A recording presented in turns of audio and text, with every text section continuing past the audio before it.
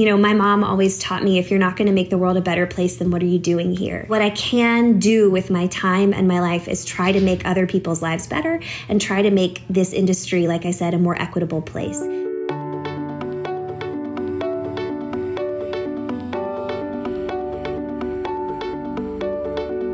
Hello and greetings from Bangkok, Thailand. It's Tony Howell, and I want to welcome you to my podcast.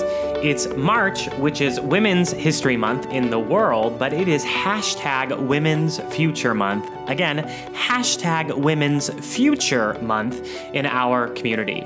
It's my honor today to speak with changemaker Kate Lumpkin, a beloved New York City casting director, educator, and rising entrepreneur. She's a woman who's humbly and gracefully making big changes in the world, changing the stories that we share and see. In this episode, you'll hear about Kate's journey from artist to agency, and as a white cis man, you'll also hear her gracefully question a gender-based power dynamic, as well as share practical ways that we all, as humans, can work to sit at the same table. Beyond gender, we'll discuss branding, business, social media, and more. So if you're like us, grab yourself an iced coffee and your favorite journal, because I'm telling you, there are a lot of gems in this episode. You'll hear about how to best take care of yourself, others in our community, and our audiences. Enjoy. Hi, Kate Lumpkin. Hi, how are you? I am so great. Thank you for saying yes to this. Honey, absolutely. I have wanted to chat with you for actual years, maybe. So this is very exciting. I love that. Thank you for that. And it's amazing to meet you. And I'm really excited to dive into your story. What I got to tell you from what I know from social media is that you truly are a light in the industry, beloved woman, pioneer, true leader. And that's why you are a must-have for Women's Future Month. Thank you. That's so kind of you. Wow, thank you. Social media is not always a very kind place, so it's very nice that you found these things out through social media. No, girl, you're doing a great job, and it's not just online, but like the reputation that you have, you're loved. So here we go. Let's dive in. For the person who doesn't know, like Tony Howell, your full story, can you give us a little bit of the Kate Lumpkin E-True Hollywood story? Absolutely. But for me, it's going to be the you think you know, but you have no idea. Yes. Do you remember that? Do you remember the Britney Spears intro? Yes, do. This is the diary of Kate Lumpkin. Dead. That just aged me. So there's where my story starts. Yeah, of course. Absolutely. So now I am a casting director in New York, but I started my life. I started kind of my journey in the arts as a young one. I was an actor for a long time. I started when I was like 6 years old. And I worked professionally for a long time. And then I decided that I was going to go to school for musical theater, and went to Ithaca for their musical theater program. But I actually left that program and went and started working professionally, then went back to school and went to IU, where I studied sexual anthropology and folklore, which was unbelievable and literally serves every single thing that I do to this day. I also trained at the William Esper Studio in Meisner, all sorts of things. And then after school, I went and worked for National Geographic in their development office for a while, and really, really, really was like, what am I doing? And came back to New York. And so I one day was like, what am I going to do when I come back here? I was an actor for a long time, but it wasn't fueling my heart anymore. It wasn't, it just wasn't my story anymore. And so I realized I knew exactly what I wanted to do, and I had been doing it my whole life, and it was casting. I literally studied civilization and societies and how we put them together and what makes them thrive. And I also studied identity, gender identity, sexual identity, all of these things. And I realized I was kind of coming into the world at this really great moment of how do we talk about who we are? How do we show who we are? How do we show other people who we are? And more importantly, how can we create families and safe spaces and interesting places for art to take place and kind of push the narrative of who we are as a society. And so I was like, that's casting director. So I sent an email to like 100 people asking them if I could be a helper. One person wrote me back, and I started working as an assistant in that office. And then I've been working ever since then. And I opened my own firm about two plus years ago. And I'm just working and keep on working on. So what are you working on right now, or what did you just finish casting? Oh my goodness. Well, I literally just released a breakdown today for the first national tour of Bandstand, which I start auditions for. I know, it's so exciting. We start auditions for that in the next couple of weeks. So we're taking that on the road, and that's going to be so exciting. It's kind of everything that I love from a casting perspective, because it's a real challenge. We have to find people who can play instruments really well, who can do Andy's choreography, which is so specific, such a specific type of dancer, and who can also sing that kind of Gershwin style. It's a challenge, and I love it, and I'm so excited. So I just did that. I also just cast We Are the Tigers off Broadway, which is a cast I'm really, really proud of. And I actually travel to Boston tomorrow for the opening night of Endlings, which is a new play that's opening at the ART, directed by Sammy Cannell, the youngest director in ART's history. And that was a really challenging cast to put together. We have, women in their 70s who are scuba diving on stage. It is really thrilling. So those are some projects that I'm really excited about right now. Yeah. And what a mixture as well. Yeah, I don't really do boring, that's for sure. Speaking of, life not being boring, you also work with the Broadway Collective as their head of education. Yeah, so for those who don't know what the Broadway Collective is, Robert Hartwell, our founder, who's a tremendous human being, he decided he wanted to come up with a way to not just go train people for one day, but to create some sort of opportunity to do ongoing education. So we have three kind of branches of the Broadway Collective. We do a national tour every year where we do master classes all over the city, which is kind of like a taste of what we do. Then in the summer, we do our summer intensive, which is called Gathered, which is a 5-day workshop. We do 3 of them a year. 5-day, really intense. It's crazy. I look at it and I'm like, wow, what are we doing? Really intense workshops for our students. And then my main priority at the Broadway Collective is our online academy, which is called Hello Broadway, which is 12 months of ongoing education every week. Something new for our students to work on, a new dance combination, a new vocal cut, a new monologue, and then an artistic mentorship for the 4th week of every month. We are doing really cool interactive learning, and as the head of education, I kind of am not in charge, but really going gung-ho in the academy. I help create our curriculum, and I work one-on-one with all of our students and their parents to try to kind of create specifically what their educational needs are, and how they specifically want to use our online program, and how we can tailor our coaches' feedback towards their needs.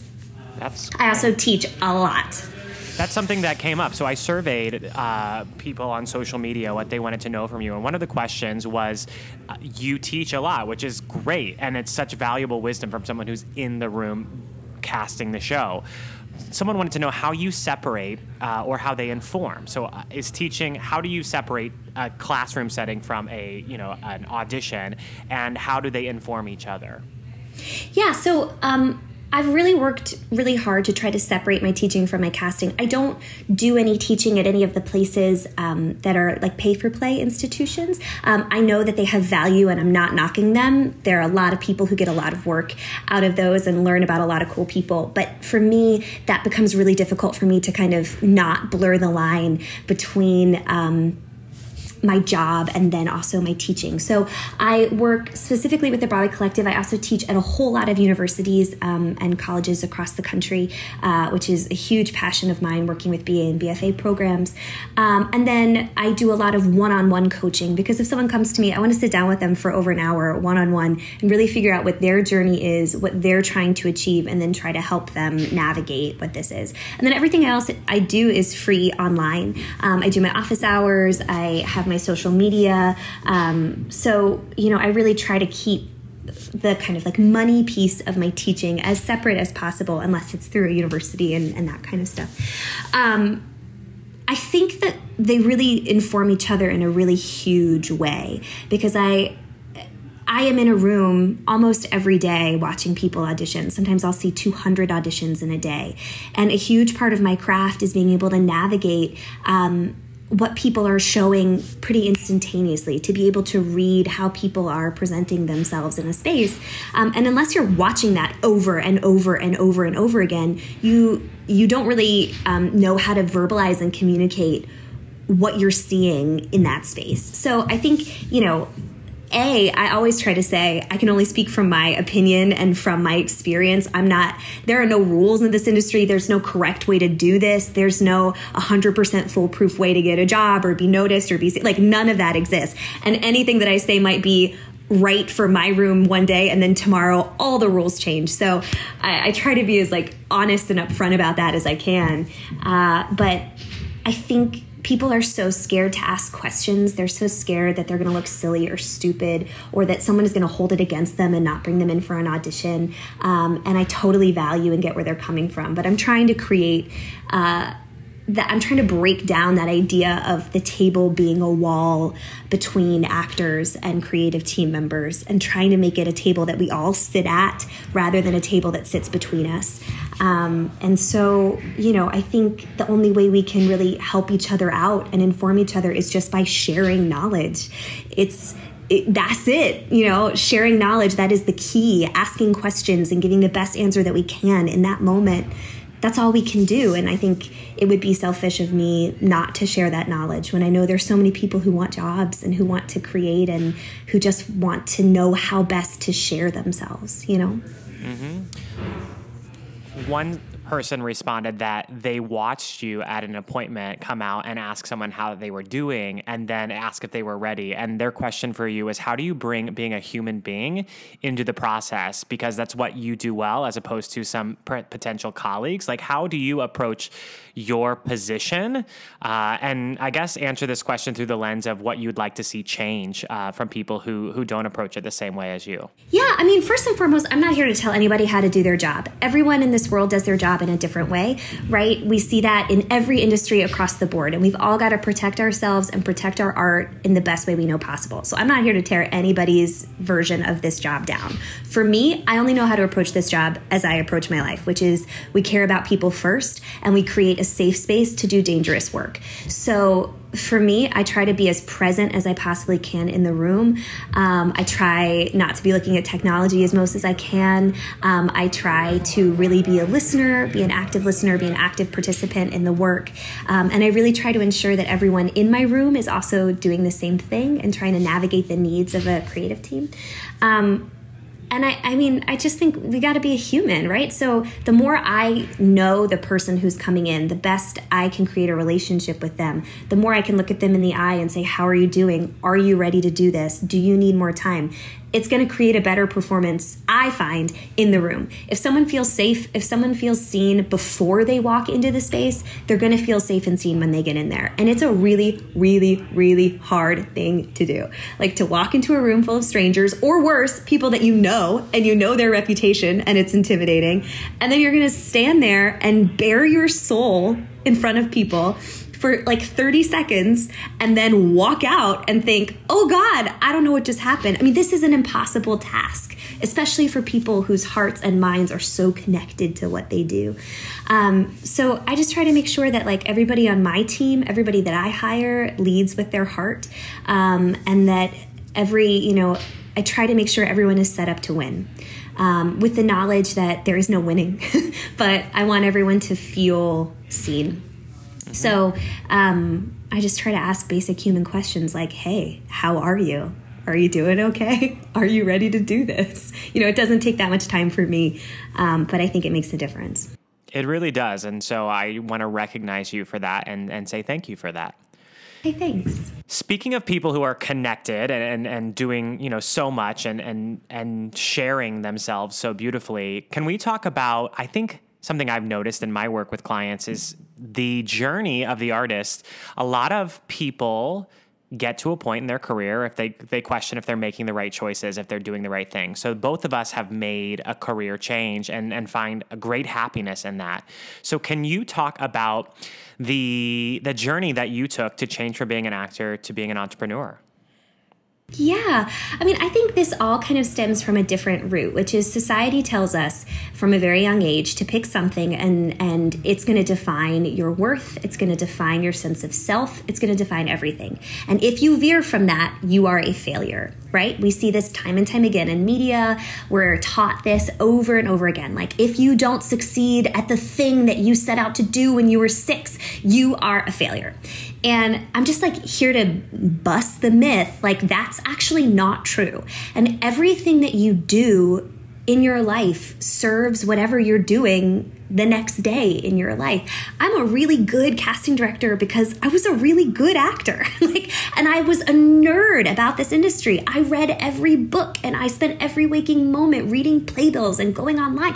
All of that nerdalicious stuff that I did is what makes me good at my job now and will serve whatever I end up doing in 10 years. Who knows if I'll be doing this, And I'm okay with that.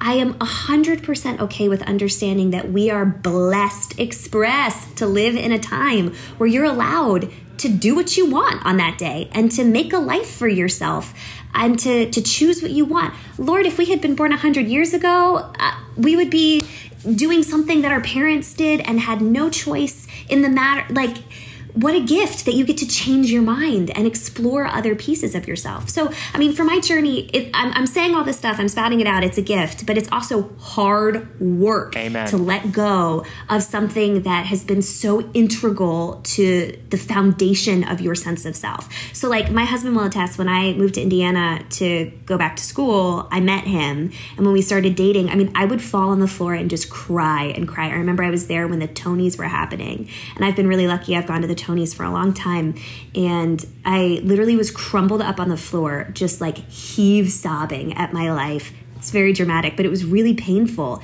to know I wasn't there. I had made a choice to try something different, and it was really, really, really hard and really painful.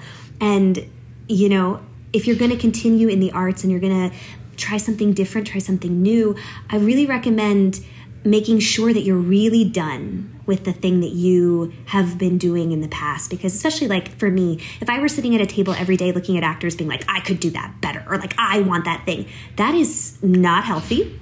It's not productive, and it's certainly not serving the people that you're trying to work with. I really don't want that. I really have no desire to be on Broadway. I have no desire to be performing all the time. I certainly have no desire to want to be auditioning. But I think when I realized that about myself, I realized, you know what I do have a desire to do? Make it a lot better for the people who want to do this. And I think I have found when you choose a life of service, at least for me, my experience, it has been super fulfilling. And I have found a lot more success in my sense of self-worth by doing that. But it's hard, man. It's a hard transition because you feel like you're letting people down, people who've invested in you, not just financially, but definitely financially, but also just in your story, in your journey. I mean, I remember it took my dad like 2 years, even after I worked in casting, to like not call me an actor, to like, you have to unteach a lot of people about your dreams. And that's hard. That's really hard. I mean, like people at my wedding were toasting me about performance, and I wasn't doing it then. It's tricky to unlearn, but you got to do it, man. If you're unhappy, if you are not fulfilling your ultimate potential, try something different. Do it. Leap. Test it. Figure it out, because fighting for a dream that you had when you were 12, unless it's really serving your soul, it is okay. It's okay to do something different, even if it's not in this industry. If you're like, I want to go be a floral designer, and plan beautiful weddings. Oh my gosh, I'm so here for it. And all of these skills will totally serve that. So I'm here for, we use words like quitting and transition and all these things. I think it's just like growing. if you're ready, evolving. Yeah, if you're ready to evolve, if you're ready to grow, just do it. And don't worry about letting other people down. Your parents will not care. They just want you to pay your bills and be happy. They really just want that, you know? I think. Well, one of the things I love about you is that you are so humble and full of grace and generosity and light. So one of the things I'm curious to ask is how you take care of yourself, because I know running a business is no small feat, growing a business. So I would love to hear, and this also goes to the freelancers that come in, you know, and do their 16 bars, full songs for you. What are some self-care tactics that you practice? Okay, I have to be really honest with you. I really, really, really don't take very good care of myself, and it's something that I'm trying to work on.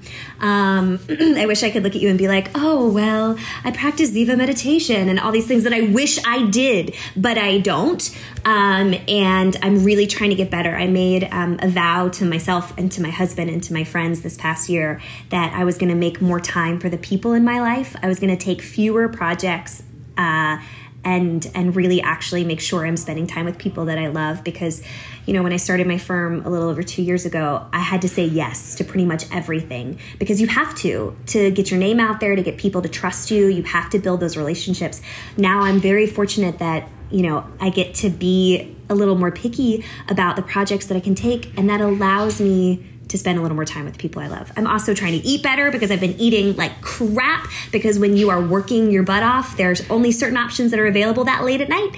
And you order a Domino's pizza at midnight and you think that's a healthy choice. It's not. So I'm trying to be better about that. And, you know, things that I do though, that I know I am really proud of.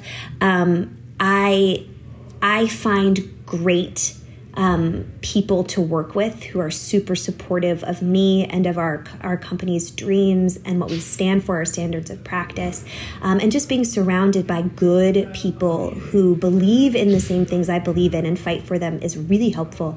Also, social media has been pretty great. It's also really crappy sometimes, but I find that I get a lot of support. I get to meet a lot of really cool people through social. That's been a real blessing. Iced coffee is always... Amen. I got my venti right here. Me too, honey. Yes. Cheers.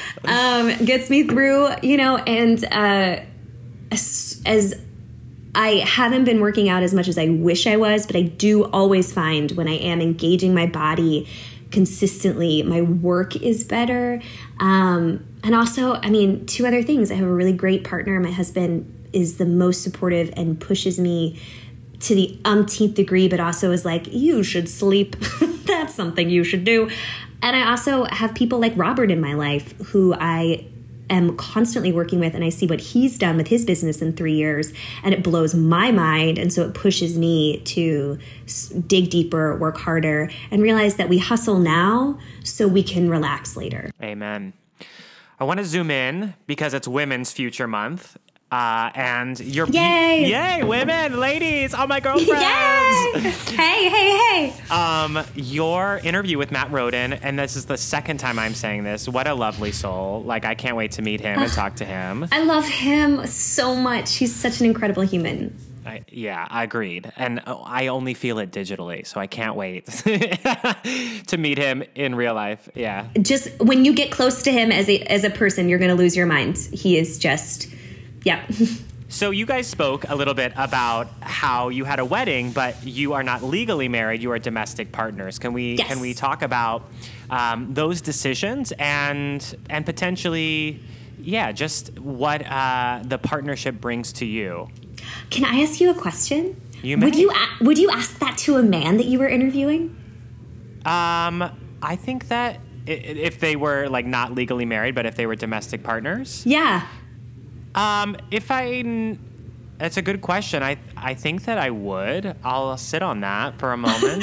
I'm totally excited to talk about it, but I'm always interested. People bring this up all the time with me. And I think like, wow, if they were interviewing like a cis white male who said, would they even ask that question? But I think because I am a woman and because I've made a choice that's non-traditional, people talk to me about it all the time. So the only reason I bring that up is because it's Women's Month. And so I just wanted to like ask the question. But yes, we are domestic partners. That was definitely a choice that I decided to make, and we made it together. But I just I love the crap out of my partner. He is the most supportive, most incredible human. But I think we are, as I always say, blessed expressed. So sorry if you hear this 19 times. I think we are blessed expressed to live in a time where my worth as a partner is not based solely in my dowry and how much land I own. And I don't have to, for me, I don't have to take my partner's name to be his partner. And so that was just kind of our choice, how we wanted to create our marriage. I have so many friends who are legally married, who have taken partners' names, and I celebrate and honor them. But for me, we just wanted to create our own idea of what partnership looked like in when did we get married? 2017. See, I even call it marriage. That's the weirdest part of the whole thing. I call it my husband. I call it our marriage, but it's the government, for all intents and purposes, isn't involved. The bank isn't involved. Property isn't involved. It's just about our support network, our personalized support network. Yeah, I think it interests me, A, because I want a partner, and B, I like the fact that it's not tied up in traditional things that are really about status and probably beyond you're much more smarter than I am. So no lies. No, I'm totally with you. A, you are so deserving of a partner, and I can't wait for that magic for you when it happens. But totally, I think that I suck at commitment. I'll be perfectly frank. I'm really, it's been a challenge of my life, and I'm not sure what that deep-seated truth is as to why, but it's hard. And so to have a partner who is willing to look at me every day and I'm willing to look at him and say, I actively choose to love you today, was what I was looking for. Not I'm in a relationship with you because the government told me we're supposed to be doing this, and if we want to get out, it's impossible without horrific, strings. Consequences. I want to be in a partnership where we say we're doing this because we're doing this, and because we want to fight for it. And, we're domestic partners because I really needed health insurance. Being an artist is hard, and you get health insurance when you're domestic partners.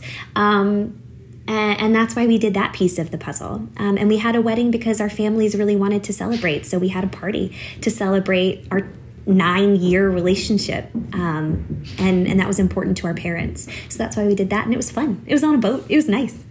That sounds delightful. The photos are gorgeous as well on your Facebook. Broadway.com, Emilio from Broadway.com shot our wedding. They're gorgeous. I will forever be grateful and indebted to him. So I want to bring up your background in identity and gender roles. And let's sit in this moment for a second. As a female business owner, what would you like to see change about this patriarchy that we're in, this crazy time in our world, not just our country?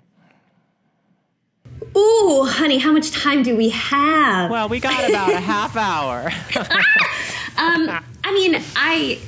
I've been very outspoken about this. I think we need to see not just women, but I think we need to see more, GNC, non-binary, female identifying, male identifying, trans people who are not just white cis men in positions of power. And I think we're already seeing, I don't know if you watched any of the news yesterday, we're seeing what can happen when those people, when people of color, when women of color, trans people are in positions of power, what incredible fearlessness there is, and it's powerful, potent stuff. And I think, it's really interesting casting. There are a lot of female identifying casting directors. There are a lot of us, but they're still mostly producers that are cis white men. And the producers are the people who actually make final decisions, not the casting directors. And so I think we have seen a lot of, especially female identifying casting directors, who are making bold moves, and not just FI, but, a lot of casting directors who are trying to create different stage pictures, something that I really, really, really set out to do. Make the world on stage look like the world we live in. Why is that such a revolutionary thing? I don't get it. But I've been really fortunate to work with a lot of young producers, a lot of young GM teams, a lot of new writers, a lot of people of color, a lot of, people of just varying identities, backgrounds, experiences of life. And because of that, I think the pictures that we see on stage in a lot of the shows that I've cast are a lot more reflective of the world that we live in. I've been really fortunate to work with people who just aren't scared. And I think that lack of fear does come from, we're just kind of throwing it against the wall and we're trying to make it happen and let's take creative risks and do interesting stuff. So, I mean, my hope is not just that we see more inclusivity and diversity, whatever kind of buzzword you want to use, more real people who live in this world in real people jobs. But also, I hope we see more vocal allies of our white cis men who are willing to stand up for people, who are willing to allow other people to work with them and, above them and all these things. I've also had great experiences in that reality too, which is awesome. Now we just need to see more of that. And I hope, especially in our political world, that we really, really, really start, I think for better or for worse, what's currently happening in our government is at least getting people to wake up and to go vote and to show up and march and do things, and we can't stop that. My only hope for the future is no matter what happens in our next elections or any of that, that we don't stop staying awake and we don't stop voting. That this continues and the cycle only increases, that we keep getting new faces in politics. I think we need a younger generation of people, no matter what they look like, no matter what their experience is, to show up for positions of power across the board, in the arts, in politics. And when we do that, especially in the arts, we will see a reflection in our politics. Guys, entertainment is what shifts the world. We know this. The stories that we tell, whether it's to ourselves or to the person watching the work. Yeah. And we, I say this to all the kids that I teach across the country. We've been doing 3 things since the dawn of time. We've been eating food, making babies, and telling stories. And, that's it. So the stories that we tell are what shape our societies. They are what inform our politicians, and they are what, more importantly, inform the voters, which is what informs the politicians. So I think it's our responsibility to keep creating art with people who look like the people in our world, keep creating opportunities for artists to tell their stories, and most importantly, we need to train the next generation of producers, and we need to widen the scope of what that looks like, and we need to make sure that, people in those positions to make final decisions have had different experiences of a life. Mm-hmm. Most of the people listening are going to be the artists that are auditioning. Some are writing the work, but for the most part, they're not people who would consider themselves in positions of power. Do you have, as an ally to this artist, do you have any practical ideas for ways that they can help shift the stories that they're being asked to tell? Anything beyond creating them themselves? Sure. I mean, first of all, I totally honor why people feel like they're not in positions of power. That makes 100% sense on paper. But I will say, like we're talking about here, the stories we tell ourselves are the most potent stories, not the ones we tell other people. So if we walk into every room saying we are not in power, we are not in power. And I think that artists, I would hope, especially artists coming into my room, realize they have agency, and that they are being seen, and that they, even if it's not this project, there are other projects, and we show up in the most position of power that we can. I think the other thing that people are so scared to do, and I'm totally hijacking this from Robert Hartwell. Sorry, friend, I'm stealing your line. But Thanks, Robert. Thanks, Robert. But people are so afraid to say hello. People are so afraid, and he always says that that's the number one thing holding people back in this world. I'm going to paraphrase it a little. I think we're super scared to ask for what we want in this life. And when we're told we're not in a position of power by whomever, whatever antiquated rules that don't really exist, we stop ourselves from asking for what we want and asking for the things that would be meaningful to us. So I think, other than, like you said, writing stuff for yourself, trying to self-produce, trying to do all these other things, just put yourself out there.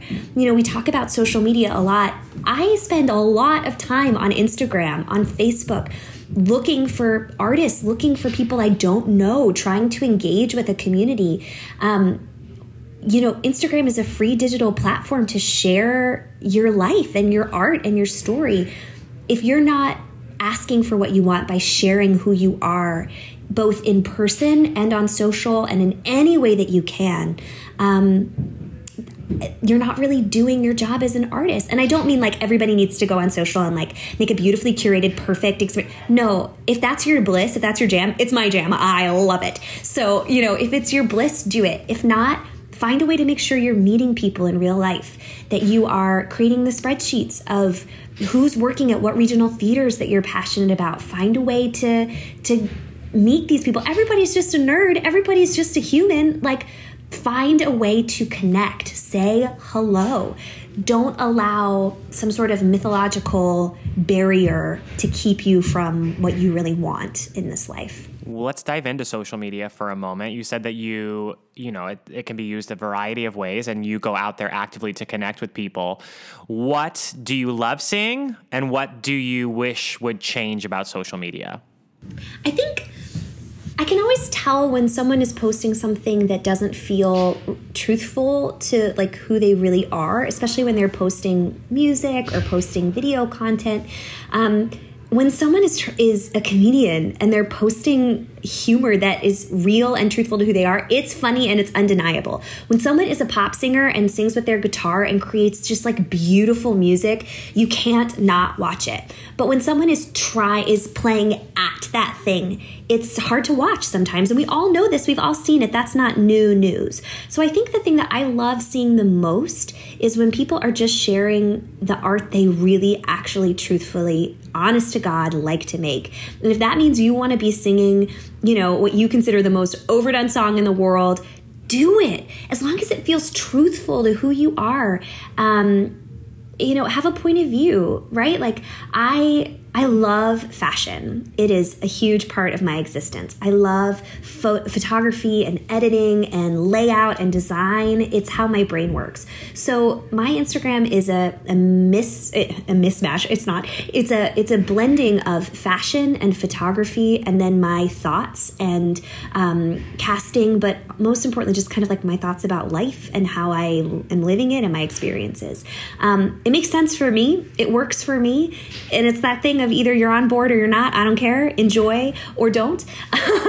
But I want to see that kind of thing from people as well. So, if you are a jazz musician, share your music, and most importantly, find a way to make it so that other people can find it too, right? Like, I have saved on my notes a little hashtag cloud of things that are meaningful phrases and words to me that are the communities that I want to be engaging with. So after I post anything, that little hashtag cloud, copy, paste right into the thing. So if you're a jazz musician, you better have hashtag jazz musician, because when I'm looking for new talent, I will look for singer-songwriter, New York, singer-songwriter, trombone, whatever I'm looking for, I'll search for it. And the people who are able to be found are the ones who are found. I mean, it just makes sense. Can you give me your definition of the word brand and how that is, maybe I don't want to put anything on you. Let's define the words brand and the words type and how they're different or not. So I super don't believe in the word type. I never use it. I hate it. I think it's an antiquated term. I think that for me personally, it feels kind of lazy. I think type is what's gotten us into routine, which is what's gotten us into seeing the same thing. So for me, I use the term through line. I think all of us as individuals have a through line. The way the world has opened itself to us is very specific on an individual level, based on what we look like, based on who we were born to, based on where we were born. All of these things affect the through line of our lives. And that through line affects how we tell a story in the space. So I encourage people to spend time understanding what that through line is, what their point of view is, what their worldview is, and then how that affects what stories they tell best and what stories they tell truthfully. When someone can look at me and tell me their through line, how their lives affect the text that they're working on, that's really attractive and really cool and useful. I think brand, what a buzzword. I love that word, but it's also like such a dirty word, right? Like, I feel like people are like, I don't know what my brand is, or they're like, my brand, and there's like no in between. But if like we have to define brand, I think brand is the packaging of your through line, right? So it's how do we take what we know to be true about ourselves and make it palatable for other people to understand in a very quick way. And I don't think that's dirty. Like, I think it's important that we know how to talk about how we walk through this world and what we like, what we don't like, what worlds we live best in, what kind of art we're willing to make or make best. So, you know, I think people get in their head so much about brand when really I think we could also change that word to, you know, your elevator pitch or, you know, your wrapping paper or like whatever, your book cover, whatever you need to kind of transition that thought into so it doesn't become super overwhelming is fine. But what it comes down to me is know who you are, know what your worldview is, know what your point of view is, and know how to talk about it. And don't be ashamed or scared to talk about your truths. I want to say yes to all of that and then flip it and say they also need to be found. So can you talk to me about how you use tools to discover new talent, what tools you're using? Yeah, absolutely. So, I mean, I always am going to be using the standard tools like Actors Access and Breakdown and Playbill and all of those kind of tools that we are very fortunate to have and to use. Thank you. Thank you, technology. But, you know, then I'm always using things, especially Instagram, Facebook, and YouTube to find talent as well. So when I'm like on Instagram, it'll depend on the project. Like I said, right now I'm working on Bandstand, right? Bandstand, we have people who have to be trombone, trumpet, drums, all of these things. So I'm going to be looking at hashtags for like trumpet New York, trumpet, like anything I can that might show me video footage of someone doing those things. I'm going to be searching for them.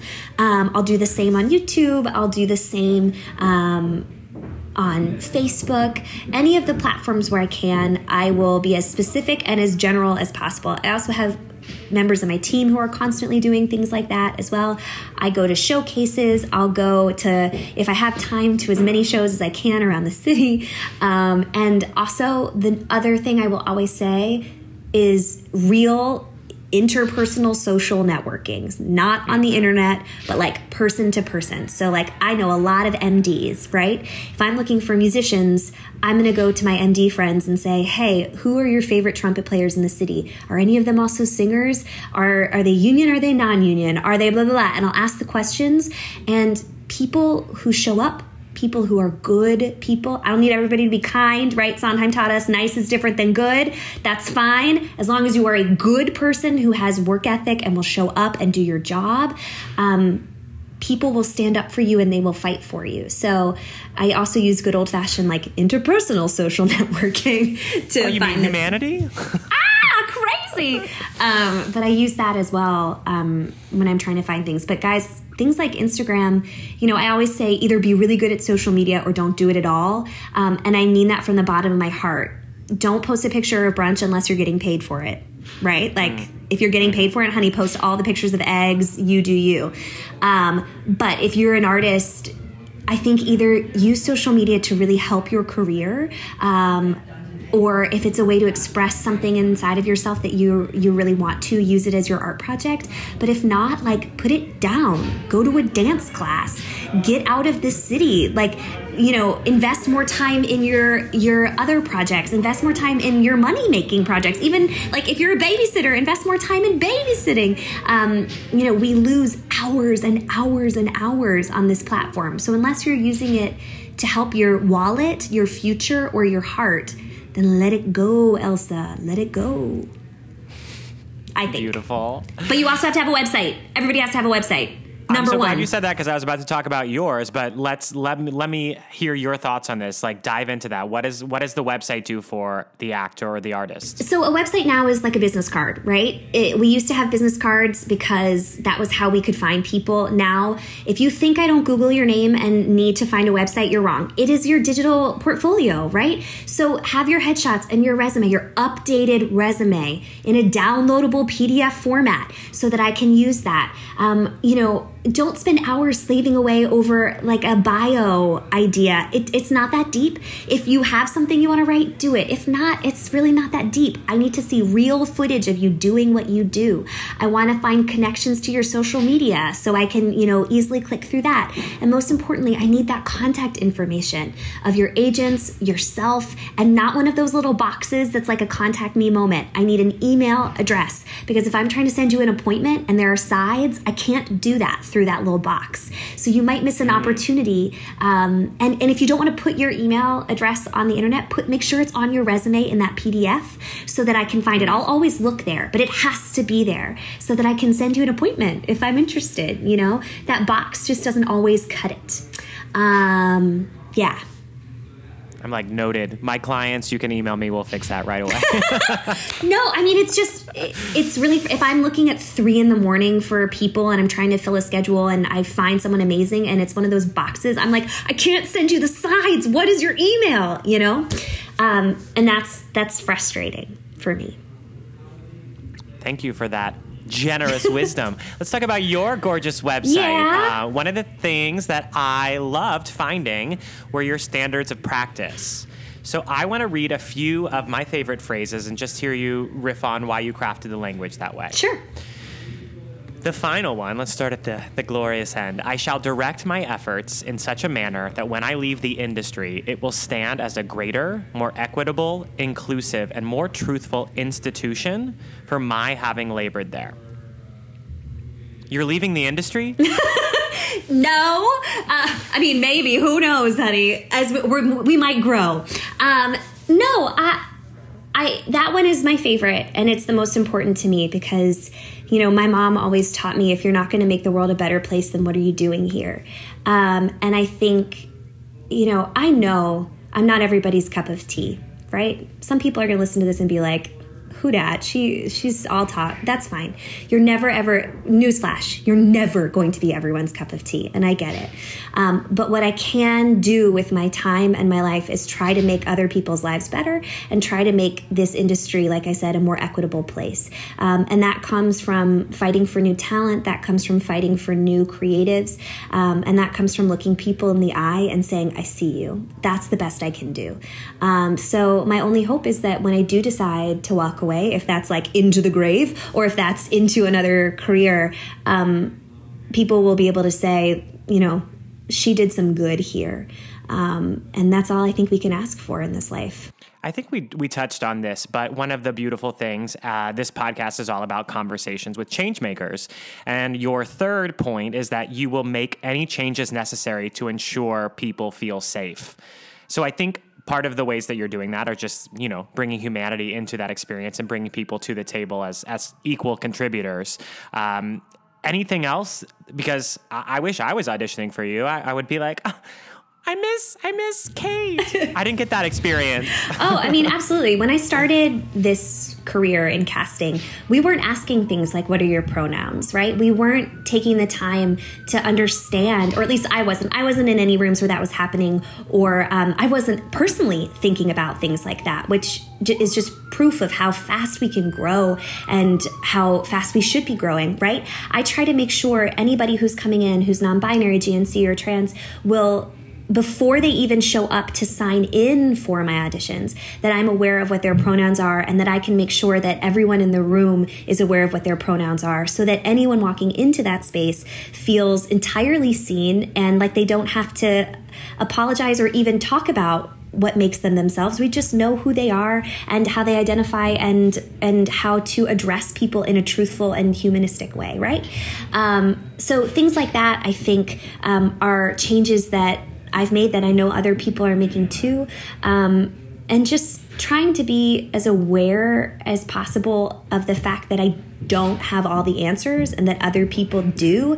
And when someone is talking loud enough for me to listen, I should listen and take it in and make a change. A couple weeks ago, I go live on Facebook all the time and I talk to people directly. I try to put my face where my mouth is and stand up for what I believe in. I went live a couple weeks ago when it was really cold and I was like, hey friends, get out of your house. If you feel safe, go to your auditions. And I tried to be really upfront about if you feel safe, if you don't need a self-care day. And I didn't think when I did that about people standing in line for open calls. And it caused a lot of people to start talking about it on the internet. And I was so, like, they were right. I was right in that I think people should get up and go audition and take care of themselves and make sure they're doing their job. But they were right to say, hey, friend, some of us took that to mean go wait in line in 4-degree weather for 4 hours outside. And so the best that I can do, and I think what I mean by that standard of practice, is when someone can teach me something that I wasn't thinking about or that I wasn't aware of, I can put my face on it and with humility and grace say, you were right, now we grow, and now we make it better in the future. Put your face where your mouth is. If people are going to call you out and help you be better at your job, then listen to it, take it in, make a change, and that's all we can do, right? So was it hard to hear some of the things that people were saying? Yeah, it sucks, right? The internet is the most beautiful tool and the worst. Like, people were saying things I was like, oh God, it was like kill the beast, Beauty and the Beast moment, Right, the mob came for you. And that's fine though, because at the end of the day, if I can learn something from it, then great. And like I said then, like, now we grow. And I firmly believe in that. People have to stand up for what they believe in and help educate people who don't even sometimes realize they need to be educated. And we got to make each other stronger and safer. But at the same time, we got to push the art forward. And sometimes that gets uncomfortable and dangerous. And so as long as I can try to make a safe space for that uncomfortable, dangerous work to happen, we're going to keep trying. I applaud it. And also the humility and the grace that you handled that situation. So, you're very welcome. Thank you. So, wrapping up with Women's Future Month, and that being, just celebrating the female identifying part of our human race. Are there any particular women who mean a lot to you that you want to throw a shout out to and just say, like, hey, thank you for your work? Oh my gosh, yes. Oh my gosh, yes. The list drops. Let's get into it. There are people in my life who are artists who have been with me for 15 plus years. People like Marissa Rosen, who's someone who is an artist who just is such a tremendous asset to this community and has been a great friend of mine. Women like Sammy Canold, who is, an incredible director, an incredible person, and is just like changing the game. Oh my gosh, wait, I wish I had prepared this list. My brain, there's so many incredible people. Oh my gosh. Laura Brandell is another director that I work with a lot, who I really, really respect and honor. Gwen Richmond, who is a GM, who is a young, incredible female-identifying person who I just think is going to do great things. Kelly McKinsey Glenn, she got married, she changed her name, who is a young producer who's not scared to do interesting, cool work. Oh my gosh, there's, so many people. I wish I could just make a list of 1,000 human beings. Maybe it can be a blog post for you. Yes. Oh my goodness. Yes. I mean, women like Lynn Ahrens, who've been writing music that has touched my soul for decades. Women, performers like Maren Maisie, who is just someone who sang to the depths of her being, who challenged me as a human. Other performers, oh my goodness, people like Audra McDonald, Cynthia Erivo, these people who sing from their bits, from the deepest, darkest depths of their soul and challenge us. Oh my gosh, Tina Landau, directors, these incredible, incredible women. Kate Schindel, who's like doing the work at Actors Equity, right? Who is just 100%, is everything perfect? Absolutely not. Is she standing up for people? 100%. And I mean, a shout out to other people who I barely know, but who work in my industry. People like Rachel Hoffman, people like Tara Rubin, women who are, game changers as well in casting, who I barely know, but know that their work has allowed me to do the work that I do, which I'm really, really, really grateful for. I could truly make a list for like 18 hours. And I'm sure I have forgotten people that I am obsessed with. Well, I want you to know that I had a moment, a vision, perhaps, of as you were doing that, the sort of like urgency that it was flowing out of you. I see a Tony speech in your future. Wouldn't that be tremendous? Alas, there's no Tony for casting, so we'll work on it. Well, change makers, gather around. You know what? Let's do this. You know what, though? Maybe I'll grow into a different position, and we'll get it that way. There you go. All right, Kate, this has been lovely. Thank you for sharing your love and your light thank you. Here on the podcast and in rooms all around the country. As we wrap up, talk to me. It's Women's Future Month. What is the vision for the future? And it can be female-oriented or just, all gender inclusive. The future in general? Yeah, what would you like to see? So if we're making change today, you, me, and the listener, what is the vision, the shared vision that we're working towards? I think the shared vision that I am working towards and that I hope we see in this world is a future of compassion.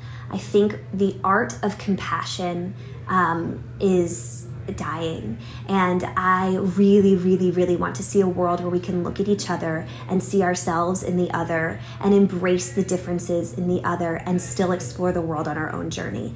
I am ready for a selfless society more than a selfish society, and I think that there is a way that we can work with our own beliefs and our own strengths and our own journeys, but still seeing the beauty in other.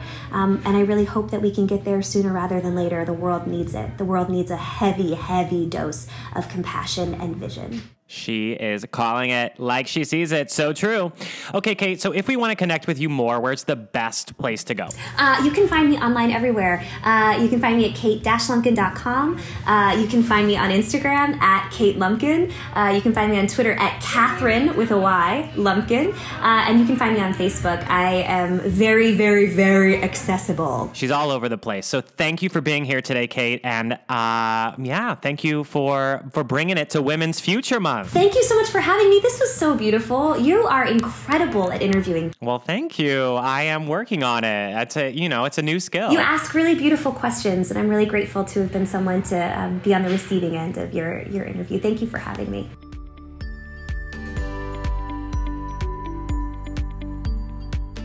Thank you so much for listening, and thank you to Kate Lumpkin for sharing these truth bombs with us. As always, if you enjoyed this episode, please share your gratitude with Kate. I'd love it if you'd snap a screenshot and tag her in a post on social media. Maybe share your favorite quote or takeaway. Remember that this is hashtag Women's Future Month, so be sure to use that hashtag Women's Future Month at some point.